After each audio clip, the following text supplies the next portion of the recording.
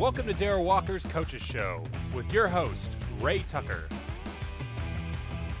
We're at the Jack Stevens Center. Welcome to Little Rock Coaches Show with Darrell Walker, head coach Darrell Walker.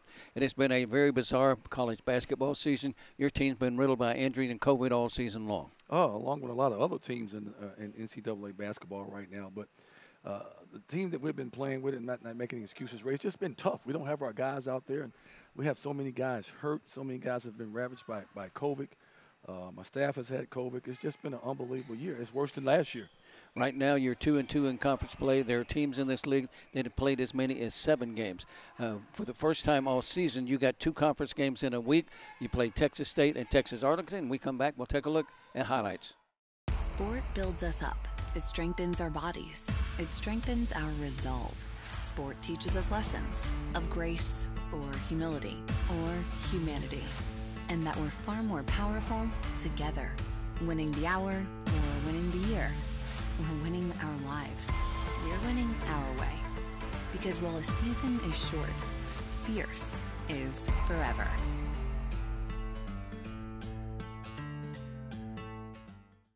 It was a rarity for your Little Rock Trojans. You had 3 games in a row cancel. You had back-to-back games at home, which is a rarity. Opened up against Texas State here at the Jack Stevens Center. Yeah, it was, we had a 2-game stretch with Texas State and UTA, and Texas State was the defending Sun Belt Conference championship, and we knew it was going to be a tough basketball game, and it was. This is a very good Texas State basketball team, and our team, not being negative here, we have a habit of not getting off to a good start. Well, every time we play this team, we either go on an 8 or 9 minute stretch where we don't score the basketball at all, and they take off on a 10 to 13 point run and usually get a lead. We didn't play well. The halftime the score was 43-24.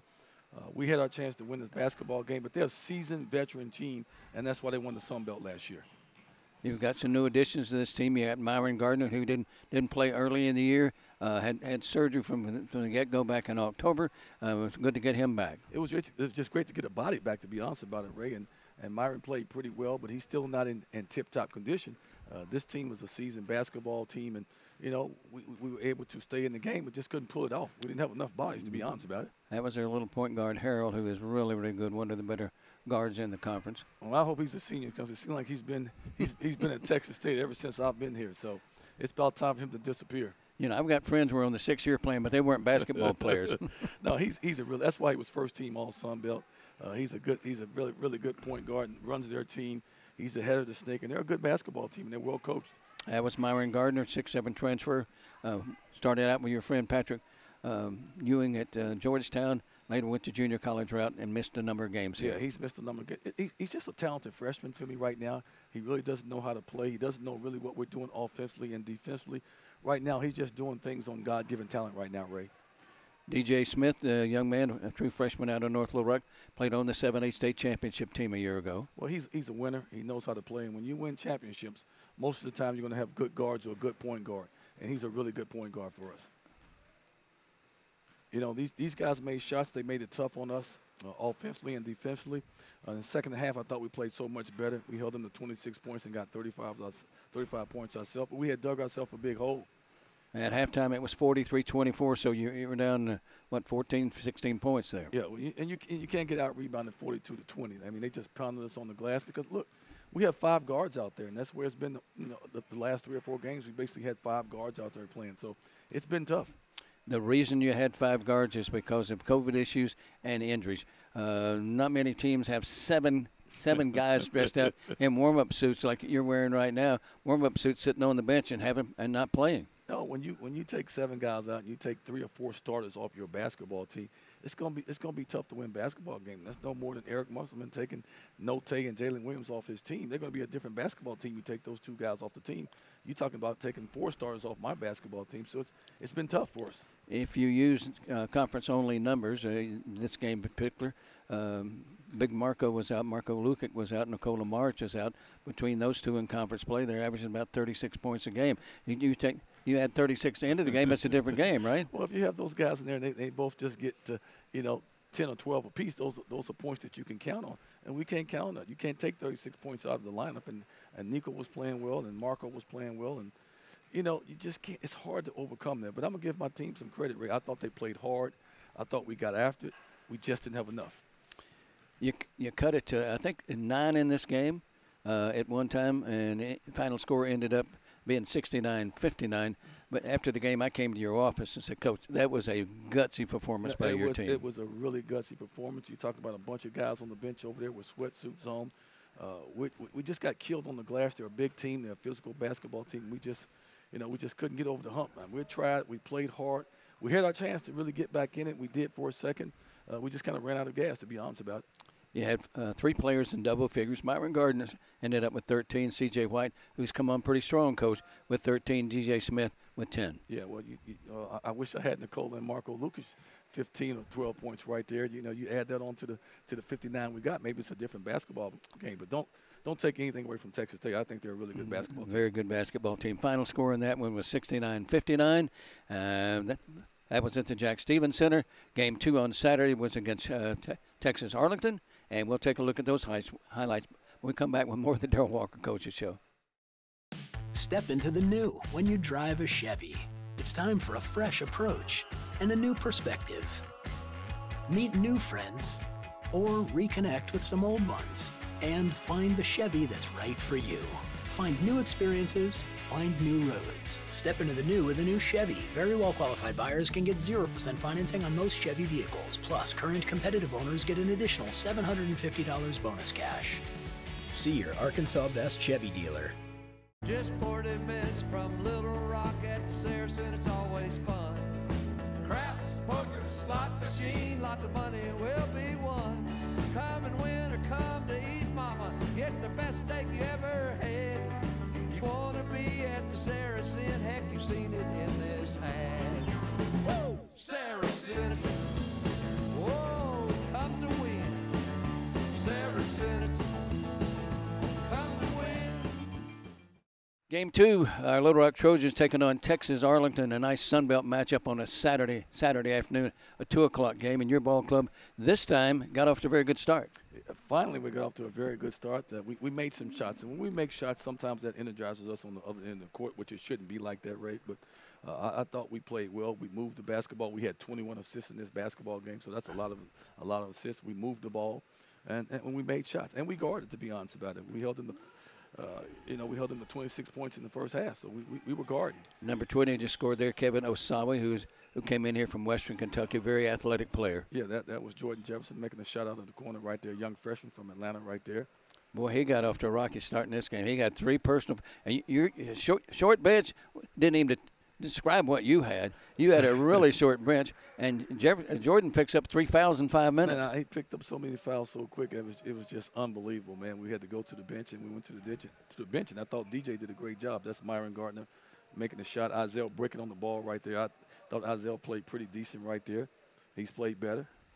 Getting the putback right there. But this was an unbelievable basketball game. He better be glad he got the putback, or he might have been on the bench with you after the way he handled that coming down the floor. That wasn't a good break right there. But no, he was it able wasn't. to convert on the offensive rebound and put it back in. That's CJ making the jump shot out of the corner. We shot the ball well, 16 for 31 from the three-point line. That's really good for us. That's great for us. That's good for any team, to be honest about it. That's a high number. You know, we may see a shot of your bench somewhere in here, and if we do, people won't understand. That's D.J. Smith, the freshman out on North Little Rock.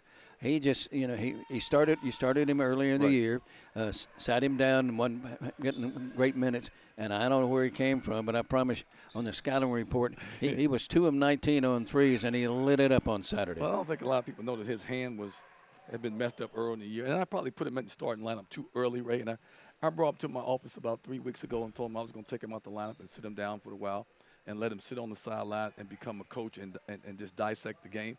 And he did a good job of that. So when I went back to him, he was ready to play. And, I mean, did he ever play? He played great for us. He played like a senior coach. He did. He was solid. He had a lot of poise. He made a lot of big plays down the stretch. As a matter of fact, I put the ball in his hands down the stretch. That's how much confidence I had in him. He defined what a point guard was supposed to be, floor general, down the stretch. No, he played well. Like I said, Ray, I put the ball in his hand down the stretch in a lot of pick-and-roll situation and told him to make the right decisions with the basketball. And he did that. He played big with 27 points. And I was very happy for him because when I set him on the bench, Ray, he practiced hard every day. He cheered for his teammates. He stayed connected. He was in the game whether he played or not. And when I went to him the game before this Texas State, I thought he played pretty good. And then this game, he just was over the top great for us. At the half, you were up 9. I went, yeah, we're up at the half. We're usually down, you know that. Yeah, right? I know. That's why I said that. Most games, when it ain't down now, we're usually down 10 or 15 points, and it was good to be up. Give them credit. They came back and got back in the basketball game. I thought we got a little soft, Ray. When we got the lead in the second half, I could see us just getting soft and just trying to run the clock out instead of doing the things that we did to get the lead. We kind of backed away. That's Isaiah with a beautiful breakaway dunk right there. Good hustle play by Myron Gardner to save that and get it to Isaiah. Yeah, we moved the basketball pretty good. That's it with 21 assists. That's Jovan knocking down the 3 out the corner right there. So it was a really balanced game by our whole team, offensively and defensively. Now, your biggest lead was 17, and at one point, I'm doing the game radio, and I'm thinking maybe this thing looks like it may slip away from us. Well, it felt like it was a little bit because we got lackadaisical in what we didn't do. We didn't do anything we did to get that lead in the second half, and that's why they got back in the basketball game. We got tight. We started throwing the basketball away, and then Azor just started making plays everywhere, and that's why I think he has a chance to be player of the year in the conference. And Bishkoff, number 3, their guard, the second time this season he hit 7 in a row. He ended up 9 of 11 on threes and shot them right back into the game. Well, I can tell you the film session wasn't very good because out of all those threes, Ray, all 6 of them was all defensive lapses on our part to give him a wide open shot. And I pointed out to my guys that you can't do that when you have a lead, especially a guy that can flat out shoot the basketball. That is Levi, their point guard. There he is right there. That was a bad defensive assignment right there. I mean, the guy. He can flat out shoot the basketball, man. I think I used the expression he can pour water in a swinging Coke bottle. No, he can shoot. He can really shoot. Beautiful pass right there by Myron to Kevin. That's one thing he can do. He's an excellent passer, and he's an unselfish basketball player. This thing ended up 98-96 in triple overtime. Let's talk a little bit about the overtime. In regulation, we were tied at 69, and so you had to go to your bench. And at one juncture, you went to your bench, and you only had one player left. Darrell Curtis, who was a walk-on, been here for 4 years. And came off the bench and ignited this team and the crowd. Man, let me tell you something. We subbed TJ in, and the ball was swung to TJ for a shot, and he jumped up and knocked the 3 down, and the bench went crazy. It energized the crowd. And then we got an offensive rebound. They tipped it to him. He went in and laid the ball up. And that was a quick 5 points that he gave us, and that really energized us, man. And we got after it. That was kind of like a basketball version of Rudy. Well, you had kind of said that TJ was going to probably win the basketball game or at least get in the basketball game. And that's how injured we are. We had a walk-on play major minutes in overtime and stepped up and made some great plays for us. I told athletic director George Lee at the half, he happened to stop by, and I said, just know this, Darrell Curtis is going to be the star of the game. And let me tell you something, he was the star of the game. That's Myron making a beautiful shot right there on a one-on-one move. But we don't win that game without TJ, man. He really stepped up and played big for us. There's DJ Smith from long range. DJ was great, 27 points, and made a lot of timely plays, man. Just really, really happy for this young man who had started and then went to the bench and back to playing again, man. He played great. But overall, I thought that it was a good basketball game. I didn't know if the game was ever going to end. I thought we were going to run out of basketball players. I was really concerned about somebody else fouling out, and we were going to have 4 guys, right? And we were lucky to prevail. And I think DJ played with 4 personals, had 4 personals. He did, and he didn't foul out. If he would have fouled out, we'd have had 4 guys out there. That's one time you just saw a 2-2 zone. That's what you would have saw, right? And we had a game last year at Missouri State where we played 4. We played 4 guys, so it's been a struggle not to have your whole team out there. But we're a pretty gutsy group, man. These guys are playing. We have good chemistry on this basketball team. That's that tip out, big play right there by TJ. They go in and get that layup. The bench is going crazy, as you can see. Everybody in the stands are going crazy, and that's how happy they are for TJ. I was happy for him too. Those were 2 big buckets for us. That was a special moment. Final score in that one in triple overtime. Trojans win at 98-96. We come back with more of the Darrell Walker Coaches Show. We'll take a look at the week ahead as we hit the road, head to Coastal Carolina and App State.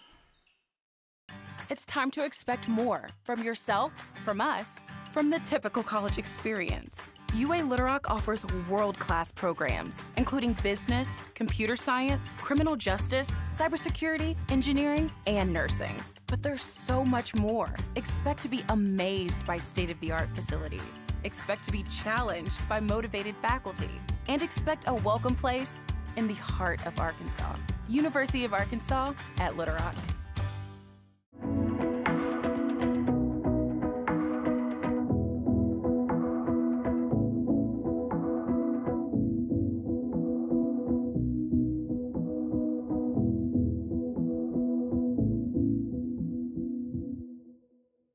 It's that point in the conference play right now, Coach. You had 2 at home. Prior to that, we had 1-1 against Arkansas State, which got canceled. Right. We were at Louisiana, made the Louisiana swing, played at Monroe, lost there, had the game canceled against Louisiana. Now you head on the road, you make the East Coast swing is what we call it, and we will head out and take on the Coastal Carolina first and then App State. Yeah, App State is really playing good basketball, and Cliff Ellis has been there forever. This is his 15th season down there. We call him Uncle Cliff. They're a good basketball team. So I told my team that we're going to take one game at a time, and I think we have a chance to win both games. We're going to have to play a little bit better than when we played here. But if we play as hard as we played here, we take care of the basketball, we make some shots, we're going to be just fine on the road. With your short bench, do you change your style of play much? No, I just try to make sure that we take care of the basketball. I try to play a little bit faster because teams are so much bigger than us. I try to push the ball up the court a little bit more so we can get a good shot maybe before they set up defensively because we're so small.